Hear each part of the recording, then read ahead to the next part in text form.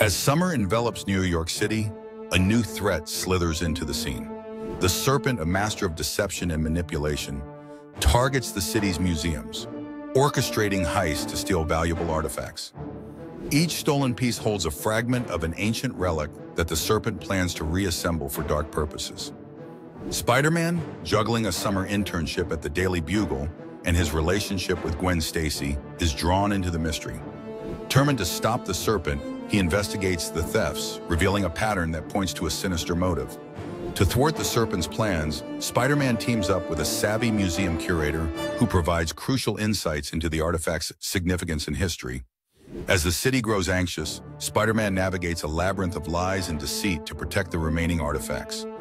His investigation leads to a climactic confrontation at the Metropolitan Museum of Art, where Spider-Man faces the Serpent amidst a dazzling display of history and culture.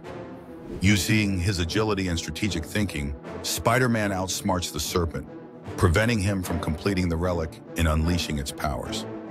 After the dust settles, Peter reflects on the importance of safeguarding both the city's future and its rich past.